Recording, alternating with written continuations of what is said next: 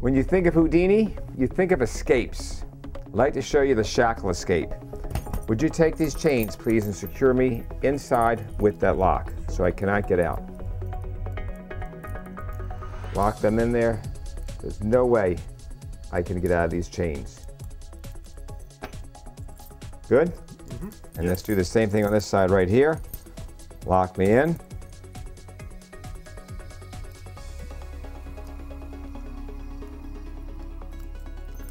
I am securely locked inside these chains.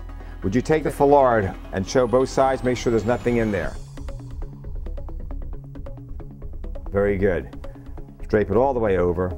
Did you know Houdini was known for getting out of impossible situations in record time?